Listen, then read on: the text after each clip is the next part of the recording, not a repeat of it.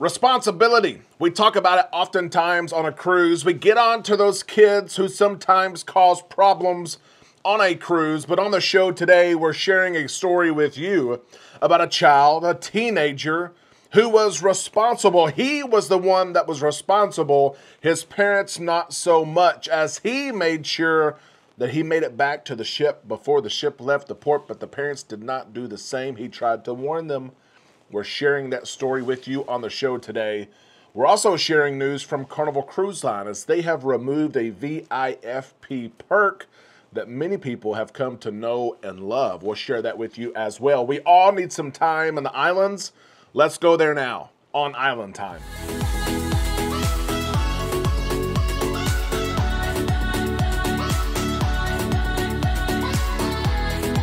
Hey, big happy Friday. It's finally Friday. We hope that you Islanders are having a great day. You're having a good weekend. We are right here on Island Time. I am Derek. Let's drop our anchors and take some time to relax on the islands together. We have a busy weekend planned with some baseball, and I have to sit down and plan our cruise next month. We're going to Europe. I have some planning to do for Rome, Italy. That is what's on my plate this weekend. What are you doing that's cruise related this weekend? Let us know in the comments section below. Our baseball tournament is local. Amanda and I will be around working some, answering emails for sure if we can be of any help. Be sure to email us at travel@bookislandtime.com. Let's jump right in to the cruise news. So 2 stories today. The first one is pretty crazy. We oftentimes complain about kids and sometimes how kids are noisy, how they have certain actions that they do that make our cruise sometimes less enjoyable. But we're going to talk about a kid today, kind of a kid, but not really a kid, an 18-year-old who went on his first cruise. His family went on their first cruise. This was for his graduation, celebrating adulthood, celebrating responsibility, celebrating some freedom and being on your own. And little did this 18-year-old know that he was actually going to be on his own during the cruise because of some actions from his parents. You see, this family, they were off the ship. It is port day, and they're heading back to the ship, but his parents are stopping and shopping and haggling and negotiating while the teenager is saying, we need to get back to the ship. We need to go to the ship. Time is running short. They will leave us. And if you've cruised before, Islanders, you know when they say to be back at a certain time, you better be back, because they will absolutely leave you. The teenager gets so upset with his parents that the teenager actually leaves his parents and goes back to the ship by himself while his parents say and shop. Here's what the teen said on social media. Well, it was a week-long cruise, and they would not head back to the ship. When I said it was time to go, they were busy shopping and bargaining with the locals. I finally said that I was heading back to the ship. My mom waved me off. The teen made it back to the ship. The parents, well, they made it back to the ship, but they were 45 minutes late, and the ship was not there when they got back to the ship. They reached out to their teenager to say, hey, what happened? You knew that we were coming back. You knew that we were right behind you. You got back to the ship. Literally inquired why the teenager didn't hold the ship for them. Why the teenager didn't tell crew members, my parents are behind me. Wait for my parents, they are coming.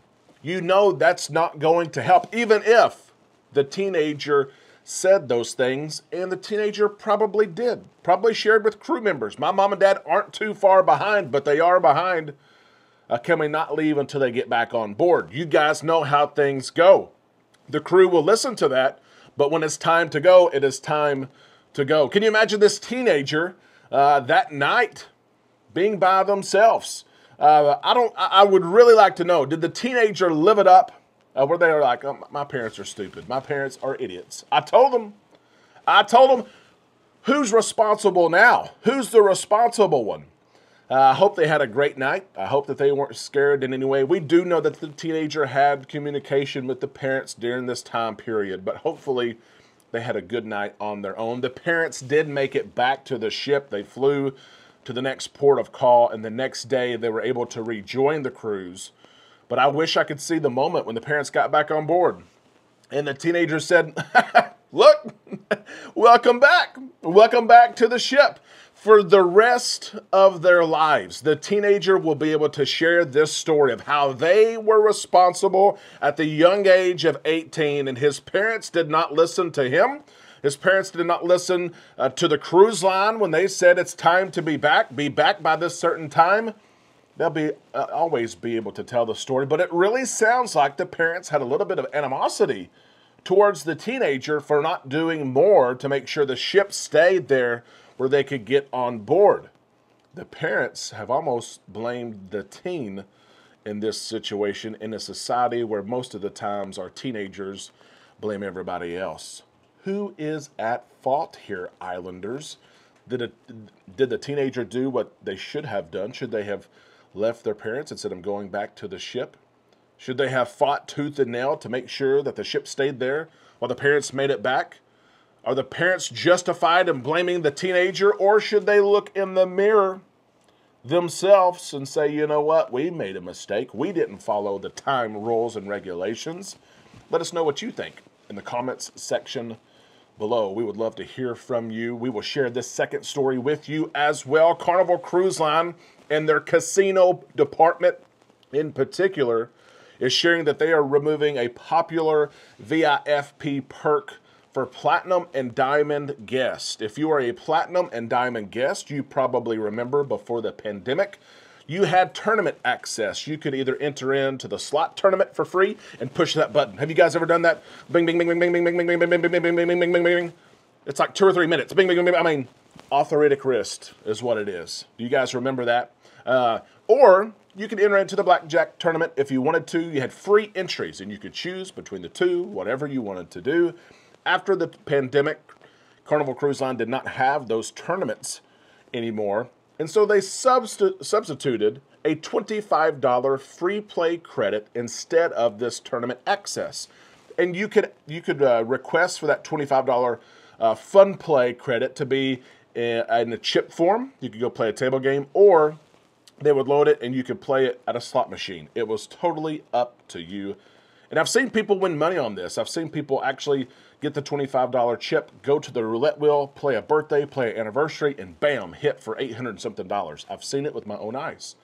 But now Carnival Cruise Line, and in particular, the casino department has removed this VIFP perk for Platinum and Diamond guests, and they're not substituting anything in its place. John Hild shared this. Yes, the casino has decided to remove the $25. The $25 fun play casino credit was one of the temporary offers to our top-tier VIFP guests with a full suite of casino promotions and activities. We are sunsetting this credit and continue to look for ways to make sure our loyal guests have a great time while cruising with us. A lot of people are going to be upset about this. They will. $25 was fun to play, and we don't exactly know why it was removed. Was it a revenue issue? Were people getting this credit and winning money, and the casino said, we've got to stop the bleeding here? Maybe they got the credit, they played the credit, never played some of their own money, which the casino group thought maybe they would. We don't know. We just know that it has been removed. Nothing else has been added in its place. And some people thought maybe this was a link, or maybe this is a bridge or a transition to a new program. That is not the case yet. John Hild went on to say it has nothing to do with the new program. That's a completely separate entity, but the casino change has been made by the casino. I hope it makes sense, but I promise I'll let everybody know who needs to see the comments and make sure they understand everybody's thoughts on this. This was a perk that I enjoyed. We enjoy playing in the casino, and I would play that chip on my anniversary number. Amanda and I anniversary is 17. I will play it on 17. But it was fun to use this perk. You know, it's fun when you're at that diamond and platinum level and you do get perks like this, but it is gone. and some people are upset. If you receive this perk, what do you think of this news? Does it bother you? There may be many out there who actually never went to the casino to collect this perk anyway, so it doesn't affect them at all. Let us know what you think in the comments section below. Do you think maybe something should have been substituted in its place? Let us know that as well. And while you're down there, be sure you tell us what you're doing that is cruise related this weekend. If you have pictures or video to share, maybe you just recently cruised, maybe you're hopping on a cruise this weekend, be sure you join our Facebook page. The link to that is in the description of this video. Almost 5,000 cruisers and islanders are there, and every single day we ask our questions, we share ship reviews, we share photos. We would love for you to join that community as well. Islanders, we can't wait to see your thoughts on the show today. Be sure that you like the video. Of course, we'll see you on our Facebook page and all weekend right here on Island Time. Venice.